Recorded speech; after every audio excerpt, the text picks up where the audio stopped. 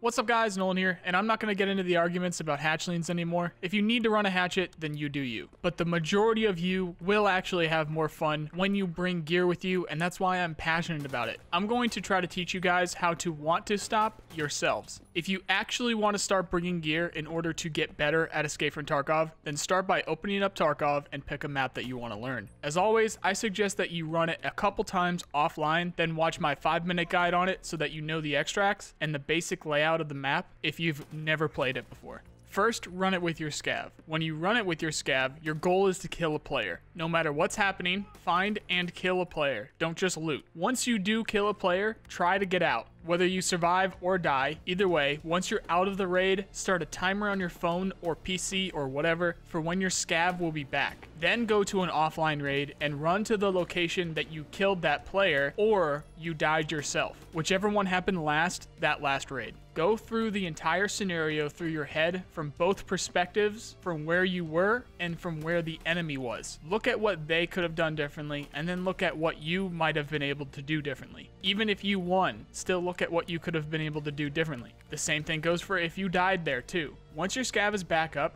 run it again, and your only goal is to find and kill a player. Once you do that, get out and do the same thing again with the timer and the offline raid. When you get killed, it means the opponent had an advantage over you. You need to figure out what that advantage was and learn from it. Don't always just assume they had better gear and there's nothing you could have done about it. That doesn't get you anywhere. Even if they clearly did have better gear, still use their positioning as the advantage, because chances are that player has been playing for a while and they would be in the position that they were in, whether they had the good gear or not. You need to try and learn what you can from that. Keep doing this until you get bored of waiting for your scav, to the point that you will want to load up your PMC, but play it like you played your scav. Your only goal should be to kill a player. Except now, replace the offline raid with the scav raid, so you start to move back and forth between the scav and the PMC. If you die too quick with a PMC that your scav isn't back, then set the timer and then go back to the offline investigation of your last death. Wash, rinse, repeat, and before you know it, you'll know every hot PvP zone on that map like the back of your hand. This is the technique that I use to learn new maps when they launch, but I think those of you struggling to get ahead should try this out, and I think that this may work